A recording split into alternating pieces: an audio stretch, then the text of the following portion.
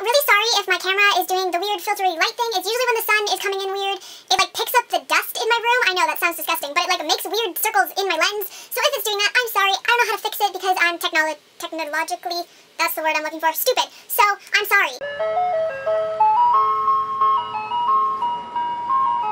Hey guys, it's Jay, and today I'm here with another Unhaul video. I think this is number 3 on my channel. I'm not 100% sure. But I decided that I needed to get rid of a couple of books so that I can make room for new books. Because we know your girl's got a buying problem, and she keeps buying new books even though she doesn't have room for them. We're gonna make room, slowly but surely. Most of these books are books that I just didn't really enjoy, or I have no interest in rereading them. Without further ado, let us get started.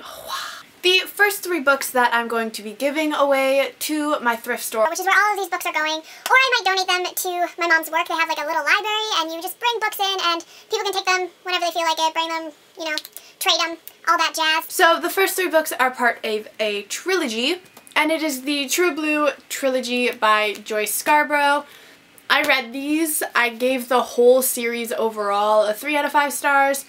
They're good, they're cute, but I'm never going to reread them, so I didn't really see a point of having them on my shelf. If you want to see like my full thoughts on all 3 books, I have a review, so there you go, check that out if you're really that interested. The next book I really did not like. I gave it a 1 out of 5 stars. It was just so boring and slow, and it is Are We There Yet? By David Levithan. I have like a love-hate relationship with David Levithan. Sometimes I love his books, sometimes I hate his books. I hated this one, so I don't need it on my shelf. Next book is Updrift by Erin Stevens. I read this book like a while ago. I have a review if you want to see my full thoughts of it. I think I give it a 2.5. For most people I think it would be a 3, but I had some issues with it, which you can look at the review if you want to know what they are. But I'm never going to reread it, so it's going.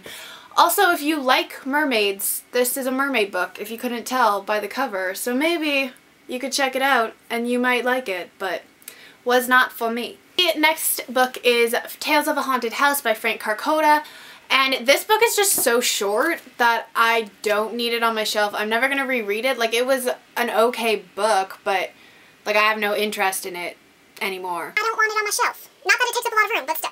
The next book is Monument 14 by Emmy Labourne, and I did not like this book. It was so repetitive. Like at one point it was sitting there like telling us that the bus is on its side, and then 2 sentences down it was like the bus is on its side, and it's like, yes, I know the bus is on its side. And then it was like in brackets, like a couple lines down, remember, the bus is on its side, and it was like, oh my god, thank you. I realize now. Because I didn't get it the first 20 times, but now I know the bus is on its side. So I'm over this book, and it needs to skedaddle out of my life. Next book is And We Stay by Jenny Hubbard. Hubbard? I don't know. Hubbard, Hubbard is one of the 2. I don't know.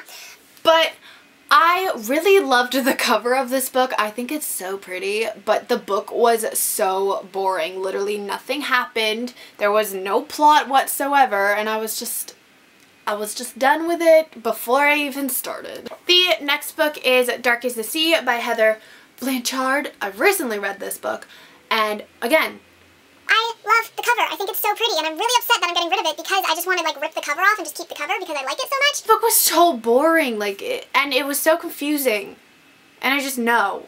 Just no. But like it's one of those like butter covers that's like so soft and you just want to rub your face on it at all times.